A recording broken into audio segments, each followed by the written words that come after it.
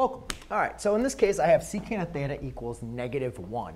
And what I need to do is evaluate for what is my angle of theta when the secant of theta of that angle is equal to -1. So remember, when we're kind of thinking about secant, we know that secant of an angle represents 1 over my x coordinate, right?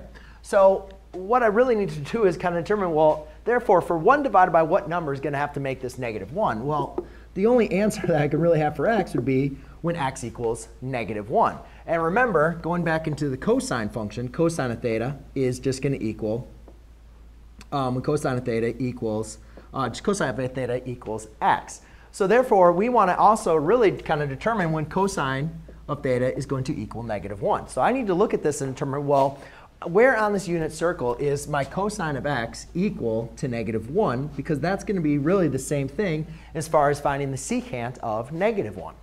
And that angle has to be between 0 and 2 pi. Well, I know that this point is 1, 0. And since the unit circle has a radius of 1, I know that this point over here is also going to be -1 over 0. And these other two coordinates are at 0, 1 and 0, -1. So therefore, the x value is not going to be 0, not -1.